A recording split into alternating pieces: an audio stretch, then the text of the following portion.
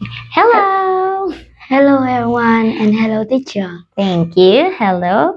Okay, before we start, can you tell me what's your name? My name is Peter One. I see. How old are you? I'm 11 now. 11, I see. Can you tell me what is your family name?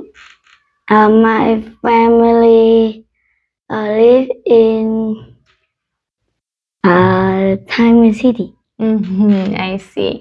Okay, so now here, Peter, we've got two pictures. My picture is nearly the same as your picture, but some things are different. For example, in my picture, you mustn't climb the trees, but you must put the litter in the bin. How about in your picture?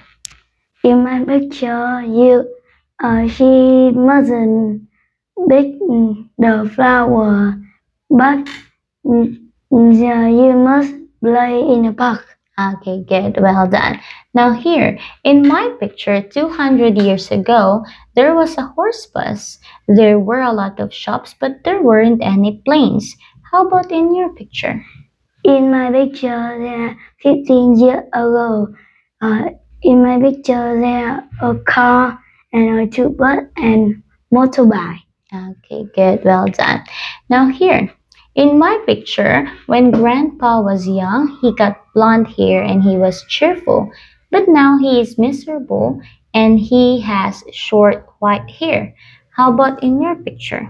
In my picture, when Grandma young, she is cute and cheerful and generous. And when she old, she was cheerful and miserable. Okay, very good. Now, next one here. So we've got Jack and Emily. I don't know anything about Emily, but you do, so I'll ask you some questions. Can you tell me what must Emily do in the library? She must be quiet. How does she look like in the past?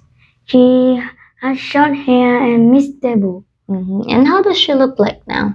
She has long hair and cheerful. Good. And how did the town look like in the past? She no car and only bus. Okay, good. Well done. Now it's your turn. You don't know anything about Jack, but I do. So you will ask me some questions.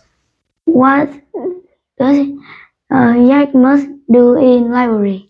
He must return the books on the shelves. What does he look like in bus? He got blonde hair and he was cheerful. What does he look like now? He has gray hair now and he is miserable. What does he like child of bus? There were no planes, only horse buses.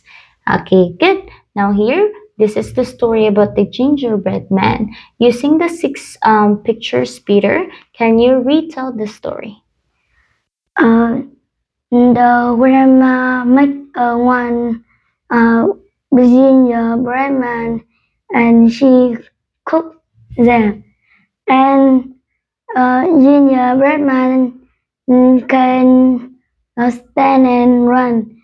The old woman want to eat him, and he ran away. The the fox is he was run and the fox is see him. He was say go stand on my back, and gingerbread man stand on fox back, and ginger and fox is say sit on my nose, and gingerbread man was eat by fox. Fox. Okay, good. Do you know what is the moral lesson of the story? Uh, We must. we must. Do you think the wolf is a good guy or a bad guy? A bad guy. A bad guy. Good. We mustn't trust the bad guy. Okay, good. So now, I would like to ask you more questions about your city. Can you tell me what is your favorite place in your city? My favorite city is restaurant. I see. What are the things that you must and mustn't do in the restaurant? I I mustn't eat too much, and I must work in restaurant. I see. Can you describe your grandma and grandpa in the past?